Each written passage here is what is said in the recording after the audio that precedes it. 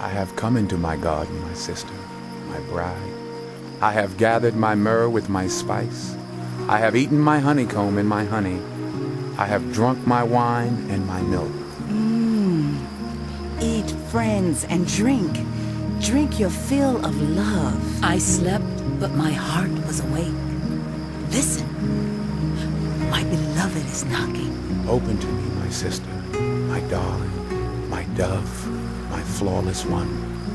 My head is drenched with dew, my hair with the dampness of the night. I have taken off my robe. Must I put it on again? I have washed my feet.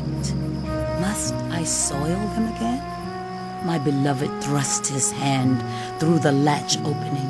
My heart began to pound for him. I arose to open for my beloved, and my hands dripped with myrrh, my fingers with flowing myrrh on the handles of the bolt.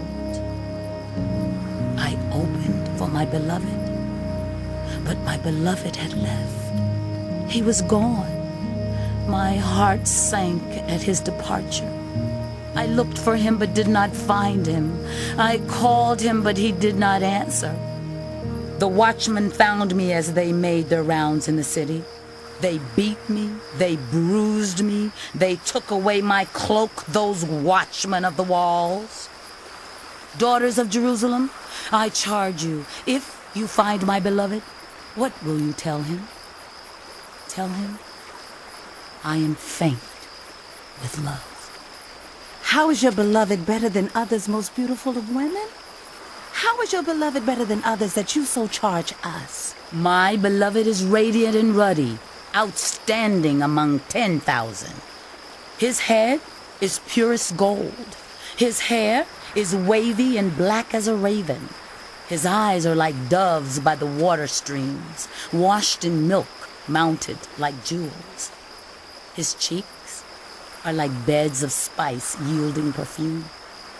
His lips are like lilies dripping with myrrh.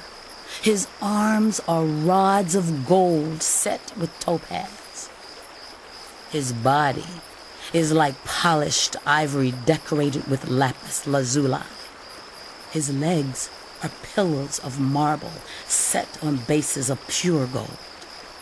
His appearance is like Lebanon, choice as its cedars. His mouth is sweetness itself. He is altogether lovely. This is my beloved. This is my friend.